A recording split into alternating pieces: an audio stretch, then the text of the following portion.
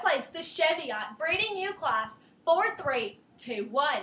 I chose to lead the class off today with the stout-framed, attractive, good-hipped sheep of the class, and yet, in my initial pair, it's four's added advantage in terms of power and performance that makes her the logical place to start, as she's the widest in her skeleton, most extended, and tall structured.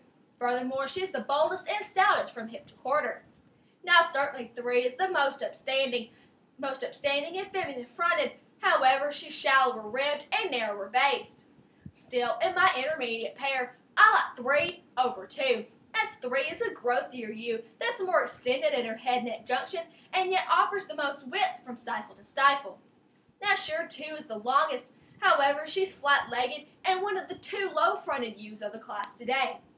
In my final decision, I like 2 over 1, as 2 is a better representation of the brood and yet symmetric power present in my higher-performing ewes of the class today.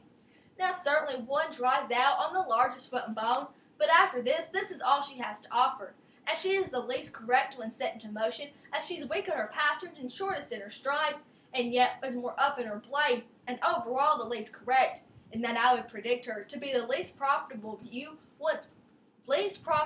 brood ewe once she reaches maturity. Therefore, I'll leave her last. Thank you.